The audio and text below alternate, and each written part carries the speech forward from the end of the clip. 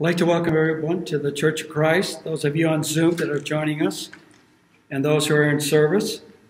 Bob Perez will be leading us, Dr. Perez, from Isaiah chapter 6, 9 through 10, religious stubbornness. Obduracy.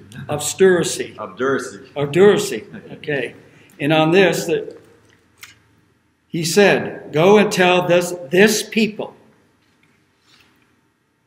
keep on listening, but do not perceive. Keep on looking, but do not understand. Robert Perez, Dr. Robert. Okay, so I'd like to start, look at this picture.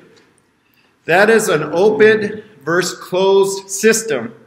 And I added the word in there, preaching, because if you look at Isaiah's message and you look in the bulletin, he tells them to be a failure.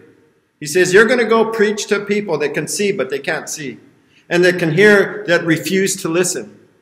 That's called religious obduracy or stubbornness. Amen? So how many of us need a little bit of, I guess, a pan hitting over the head once in a while because we tend to be a little bit stubborn? Raise up your hand. All right, everyone, right? We can be stubborn. So this message is for you, and hopefully we can swallow it, but it's not a new problem. This is 2,700 years old. Okay, so I like to introduce it with just talking about open and closed preaching or open and closed system. As I thought about this preaching and what Isaiah was to preach in Isaiah chapter 6, verses 9 through 13, the illustration that popped in my mind was this open or closed system of preaching. So let me explain what open or closed systems are, because I was a science teacher and I couldn't resist that. Okay, there's a couple of my former students that are here in this audience too. A closed system is a system that is completely closed off from its environment. Okay, so if you look at that, there's a beaker on the left that's open. There's no lid on it. That's open, so the matter can transfer from the outer environment into it. So the oxygen, it's open. You can boil it, the water would boil, and it can evaporate. That's an open system. But if you put a lid on it, matter can no longer transfer. That's called a closed system. Okay? A couple of illustrations is a cup of coffee, right? Those of us that like coffee at Starbucks, you notice we have, if you put coffee and you don't want it to get cold, you put it in a thermos, right? And you shut the thermos so that it stays, it turns into a closed system. And what does it do? Keeps it warm. But as soon as you open it, it'll lose, its heat. So it turns into an open system. Another example is I have a bottle of water here, right here, with a pH of 9.5. I found them in our garage. And if I were to go like this and pour it, why doesn't it pour? Because there's a lid on it. It's a closed system. But if I were to open this, right, and take off the cap and pour it, it'll pour all over the place. So that's an example of an open or closed system. How that relates to the book of Isaiah is that the people of Israel, in chapters 1 through 5 of the book of Isaiah, had become so hardened. And that's just Judah, the northern kingdom. If you know anything about the history of Israel, they had become so hardened to the message of the prophets and to God's word, and they had these kings that were hardened and murdering each other, and there was stuff going on that God calls Isaiah in chapter 1, verse 1, to go and preach to these people of Israel. It's really the northern kingdom. And they're not listening. They're just not listening. As a matter of fact, in chapter 1, I wasn't going to say this, but in chapter 1, verse 2, it says, hear me, you heavens. Listen, earth. For the Lord has spoken. I reared children and brought them up, but they have rebelled against me. And then look what he gives as an illustration. He says, an ox knows its master, and a donkey knows its owner. But Israel does not know. My people do not understand. So it's interesting. He's giving an illustration of two animals that are stubborn, known to be stubborn, and they can be beat, but they do know their master. But he says Israel's not that way right now. And then in chapter 2, we talked about the faithful city. She who was once full of justice has become a what? A harlot. That's the famous scene from Jesus of Nazareth. And then he cleanses the temple.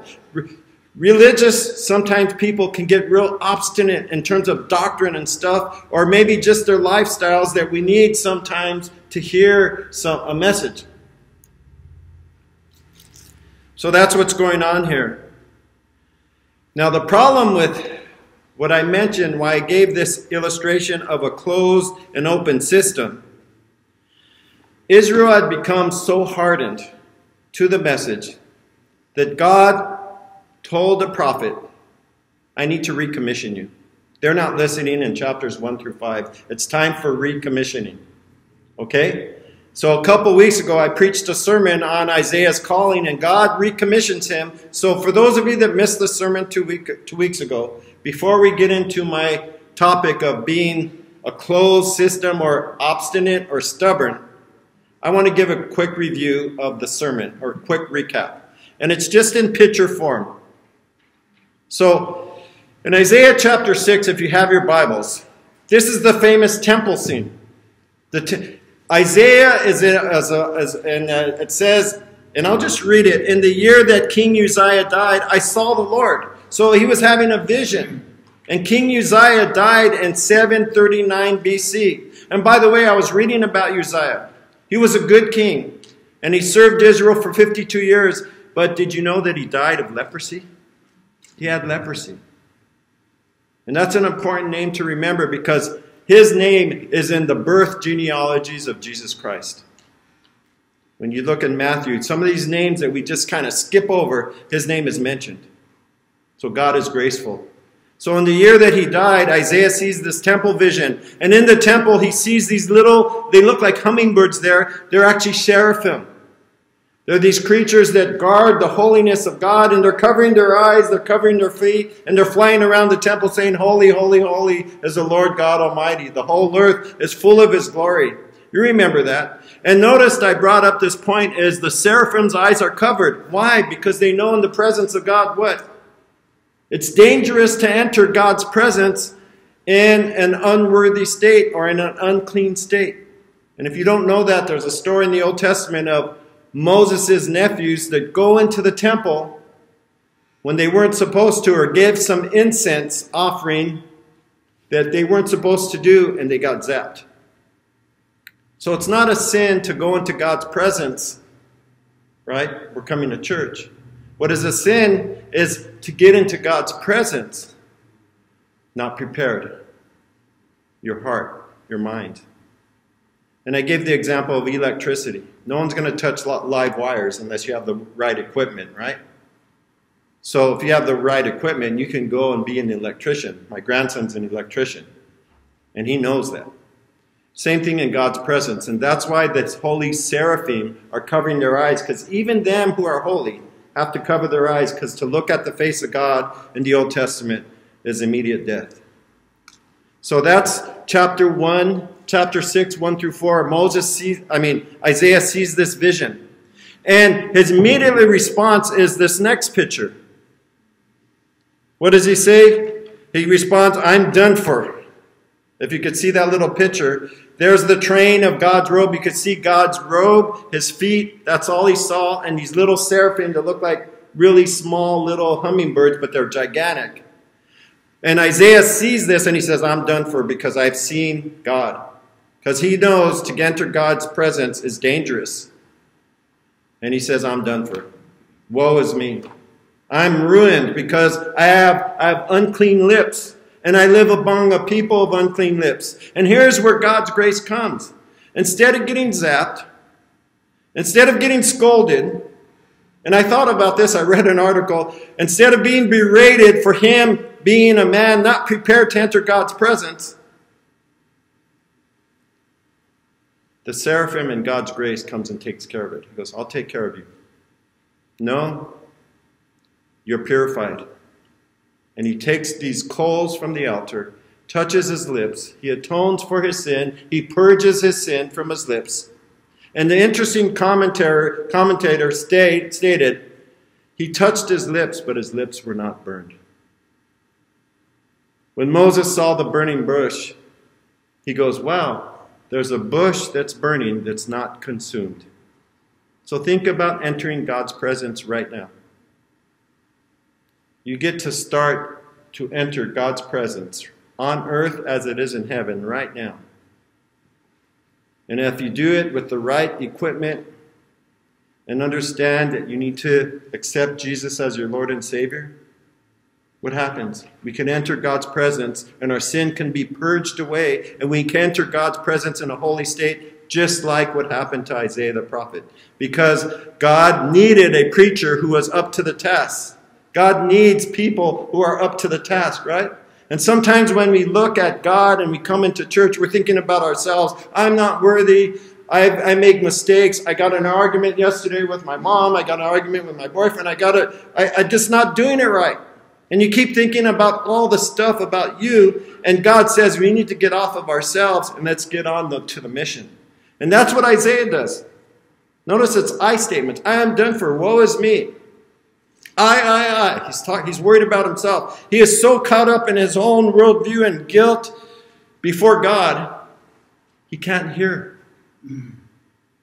He had become a religious, stubborn prophet who needed some grace. So that leads up to where we're right now in the text. That was my sermon 2 weeks ago. And before I preach on it, I'll just give you what's at stake. Think about this. If God were to tell you right now, I want you to go preach a sermon or preach a message that would be a complete failure, would you go? If God told you, you would go, right? Because you know God's a holy person. He says, no one's going to listen to Isaiah, but your job is to go. And here's the message. So I want you to think about that. If God were to tell you to go on a mission that would be a failure, would you go? And that exactly is what Isaiah is called to do. And here's his message. Believe it or not, now that Isaiah is purged of his sin and he got off himself, in verse 8, I'm going to read it from the Bible here, and I have verse 9 displayed there. Verse 8 says this, Then I heard. First he saw, but it wasn't until he was able to be purged of his atonement of his sin that he was able to hear God's voice. So what is it that hinders you from hearing God's voice? What is it that gets in the way of your day-to-day life that prevents you from seeing, and not just seeing, but hearing God? Well, I should say, what is it that prevents me from doing that? So that's a very important text. Then I heard. Are you hearing? So finally, someone's able to hear God. But his message is, Isaiah, thank you for finally realizing or finally being able to hear me. But the people are not going to be able to hear. And here's the scripture. God said to him, Go and tell this people, keep on listening, but do not perceive. Keep on looking, but do not understand. Think of that's a failure. That's called a double-bind message. It's mentioned twice. Another way of saying it, I put into my notes, is this. Hearing, you can do. Israel, he's telling the people, hearing you can do. You can hear me, but you will not hear. You will not understand. Seeing, you can keep, or you can try, but you will not see, or you will not perceive. And that's what the message is. And that's called a double bind. Do you know that? It's a double bind because that's just in one verse, verse 9. To reinforce Isaiah's failed mission, God makes it very explicit to him and to us. So think about it. I'm telling you about a failed mission, about religious stubbornness. Hopefully we're not that way, but it's a message to us to be reminded, amen, of how we can be at times.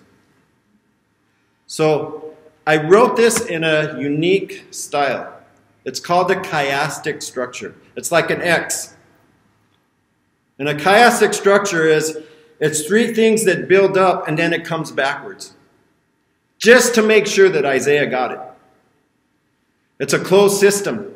That's why I gave the illustration of a closed versus open system. One prophet, Patricia Towle, in her commentary, I was reading this, and this is where I got the idea of a closed system and chemistry. She said, this message, contrary to both human mercy and divine grace, has troubled interpreters throughout history. This verse, it's troubled interpreters throughout history. Here's why. Its thorough condemnation is understood not only by its repetition, hearing, hear, and do not understand, seeing, see, and do not know, but by the chiastic structure that I've shown there in verse 10. And then she says, it's a closed system excluding all remediation. In other words, there is no chance to repent.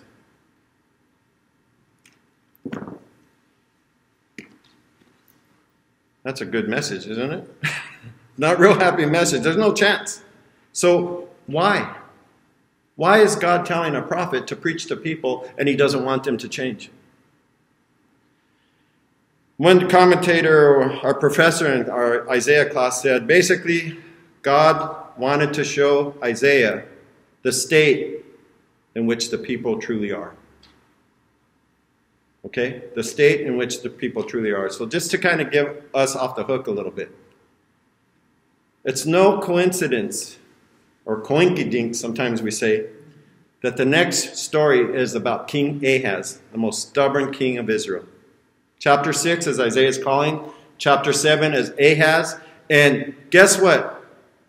I'm going to read this chiastic structure. In chapter 7, verse 10, Isaiah goes to Ahaz to warn him, and he does the opposite about what God told him to do. God tells him, hey, they're not going to listen to you, but he still tries to convince him.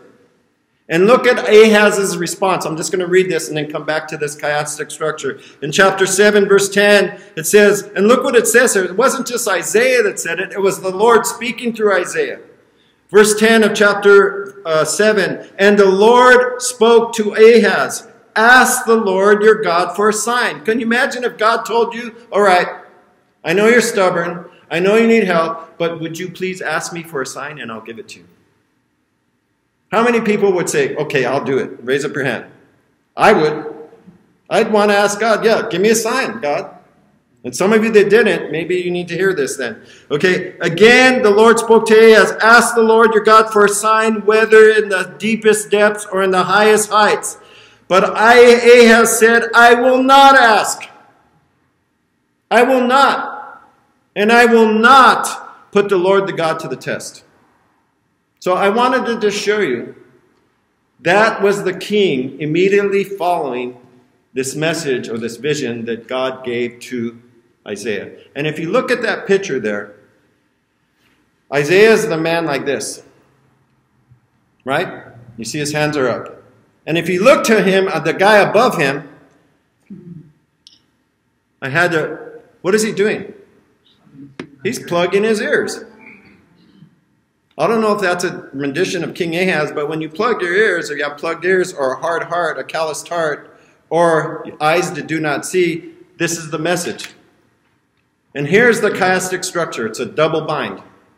There's no remediation. Make the heart of this people calloused. The word in Hebrew is fat. We have a bad heart, and it's arteriosclerosis from the inside. It's not good. It has to be cleansed out. That's just a medical way of thinking about it, right? The arteries are plugged. You have all this stuff in there, and you have to go in there with these little stethoscopes and all these things and clean it out. And he's saying, your job is to make the heart of this people calloused. Make their ears dull or heavy.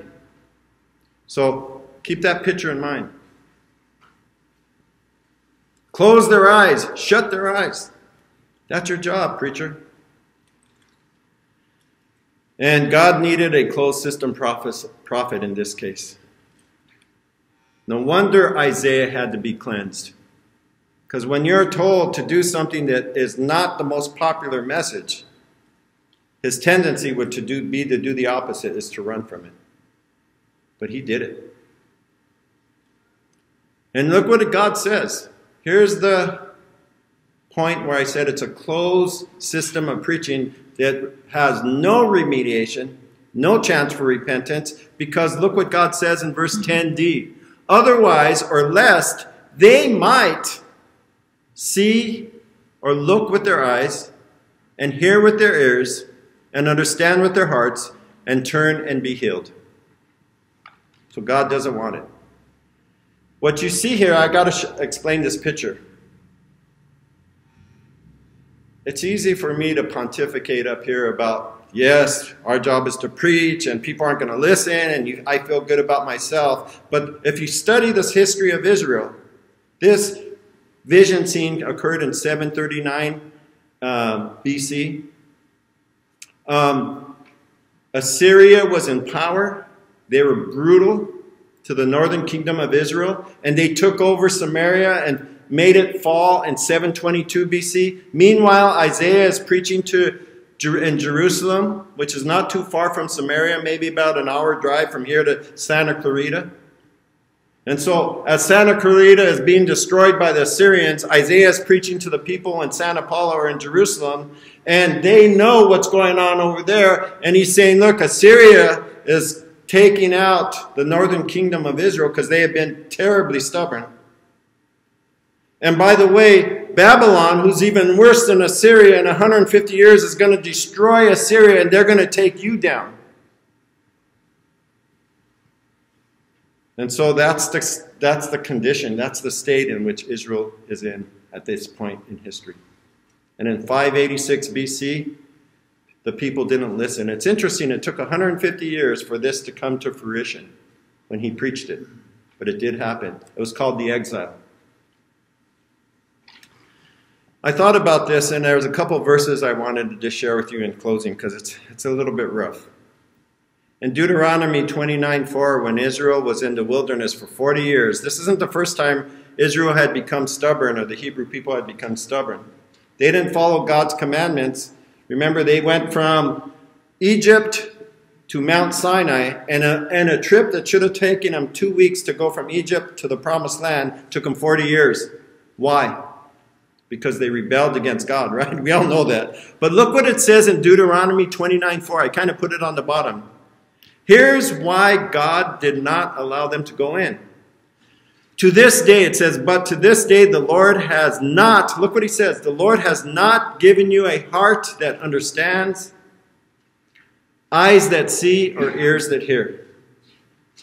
It was God that put them in the spirit of stupor. And that's challenging to us. This is why a lot of people don't like to preach on this text.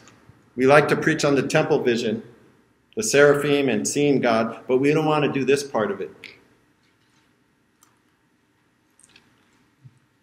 It's interesting when Jesus preached in his ministry, this passage, this closed system of preaching is mentioned in all four Gospels. Mark 4, verse 12, in relation to the parables, why people don't understand. It's in Luke chapter 8, verse 10. He takes the same position as Mark does. It's in Matthew chapter 13, verse 13, and I'm going to read that because I just felt it was important. And this is what Matthew says about this parable, or this concept in Isaiah. He says, he speaks in parables. This is when Jesus used to speak in stories. He speaks in parables, not in order that they might... Let me slow down. He speaks in parables, not in order that they may not understand, but rather because they do not understand. He explains it to his disciples. And then he tells them this. You know, it's a closed system of preaching. That Jesus doesn't want these certain Pharisees, these certain leaders that are so obstinate to hear the message because they'll kill him.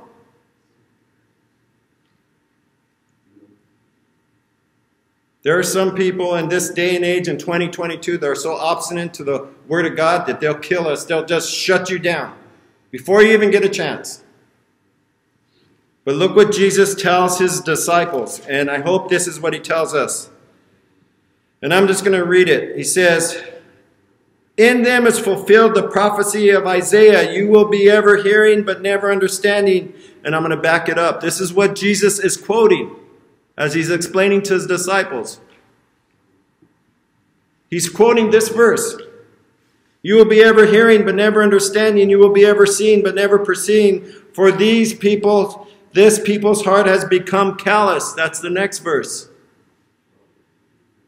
"They hardly hear with their ears. They have closed their eyes. Otherwise they might see with their ears, hear with their ears, understand with their hearts, and turn, and I would heal them." And then look what he tells his disciples. "But blessed are you.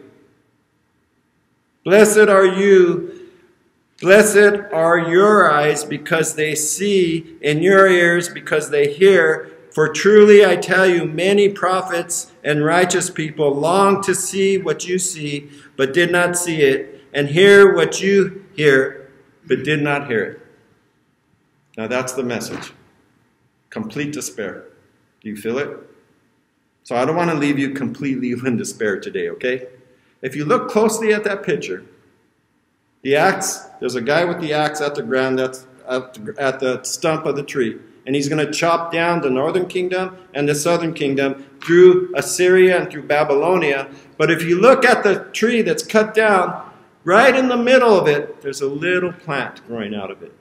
There's a little stump. And so I'd like to end with this little thought.